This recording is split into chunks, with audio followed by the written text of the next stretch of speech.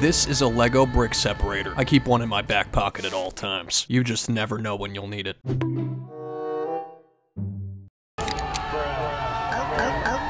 Typically, Lego brick separators are used to separate Lego bricks, but today I'm going to show you some alternate ways to use this marvel of engineering. While I'm enlightening you with 50 Lego brick separator hacks, keep an eye out for these 2 scam Lego brick separators hidden somewhere in this video. Good luck. Let the bloodletting begin! It's a whole loneliness epidemic out there if you don't have any friends. This hack enables you to build yourself a comrade. I lovingly call him Blocky.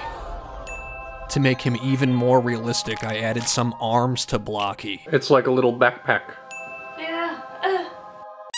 I have my brick separator on hand at all times. Turns out you can take a brick separator, dip it in ink, and write all kinds of cool stuff. The more you know. Did you know you can use a Lego brick separator to help apply stickers to your Lego builds with uncanny precision? No more crooked stickers for you. Especially useful for those of you who have sausage fingers, like me. Speaking of sausages, I ordered my daily supply off Amazon.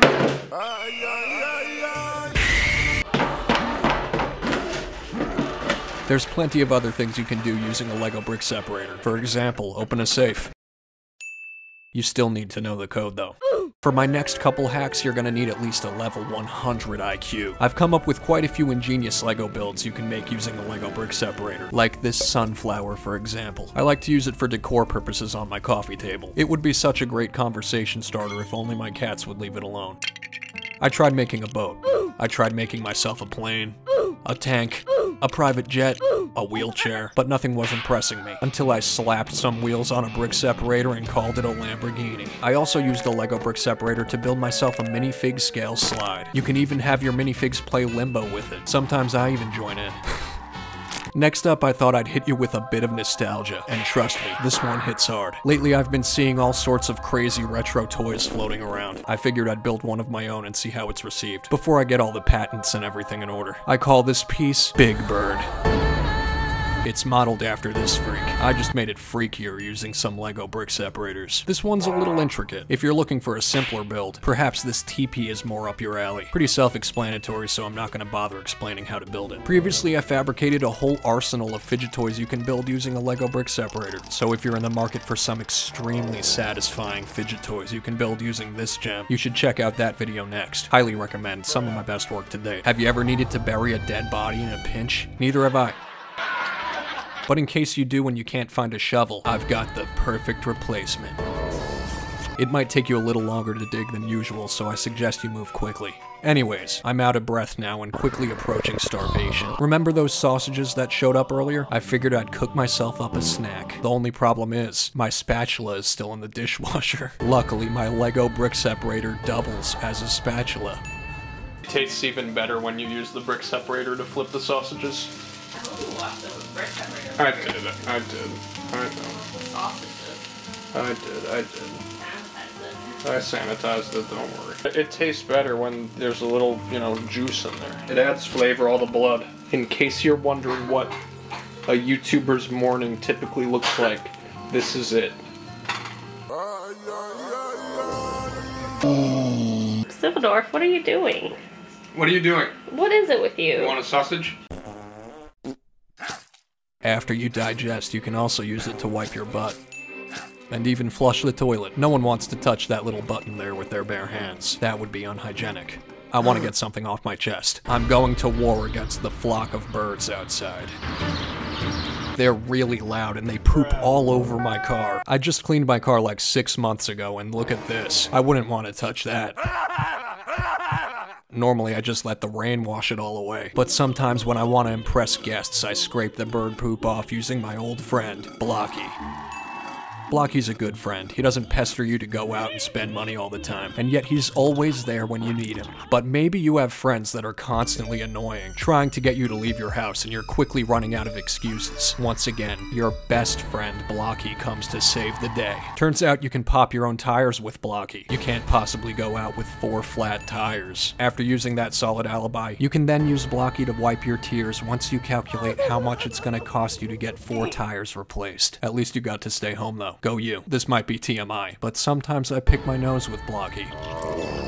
I never bought a salad tosser, mostly because I simply have no need for one. I just take 2 Lego brick separators and voila, gets the job done. Honestly, I don't eat a ton of salads because they always get stuck in my teeth, so I attempted to use my Lego brick separator as a toothpick. Here's how that's going. You could probably even use it as a toothbrush in a pinch, but if you really want to brush your teeth with Lego, I recommend getting an actual Lego toothbrush.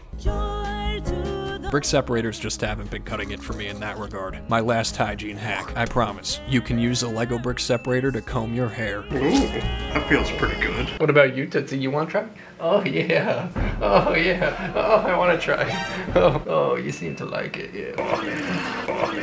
That's the spot. I also love to scratch my feet with these Lego brick separators. Give your meat a good old rub. Personally, I don't want to have to touch my feet. That's gross. But sometimes I feel a little itch that's dying to be scratched. Turns out you can get your partner in the zone by running them over their body from head to toe. Huh? Next up, I have a pretty obnoxious hack. You can clickety-clack these on a desk to express your boredom in a way that you normally wouldn't be able to otherwise. If you're so bored, perhaps I can interest you in a game of indoor soccer. You wouldn't use a real soccer ball indoors, that wouldn't be allowed. But perhaps a Lego brick separator can fill that void. I like to get all my friends involved. It's game on. My cat Tootsie likes to push things under the couch. It's infuriating because it's so hard to retrieve anything. I find that using a brick separator effectively elongates my reach. Wow. This tool is clearly multi-purpose. It can be used as a deadly weapon. This is my favorite way to use it.